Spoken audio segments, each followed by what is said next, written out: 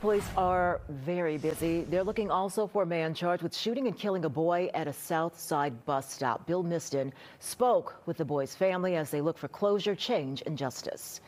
The bus stop at 16th and Forest Homes become a memorial for Nelson Manuel Lopez Correa. He was humble, he was respectful. His family is still at a loss. Fox 6 isn't identifying his mother out of concerns for her safety. With the support of my family, I'm hanging on strong for my son and just doing what we have to do to find the person responsible for this. Back on October 28th, the 15-year-old was waiting to catch a bus to school, along with two other friends. It was around 11 a.m. That's when prosecutors say 18-year-old Christian Martin, upset over a breakup this past summer with a girl, shot Lopez Correa in the head. He was rushed to Children's Hospital, but never regained consciousness. He died 3 days later. I promised my son we'd get justice for him. From the start, police say they had a suspect. Martin's been on the run since. On Friday, prosecutors charged him with first-degree intentional homicide. It gives me hope, but I'd feel better once they got him, because he shouldn't be running these streets. Police ask if you know something to give them a call.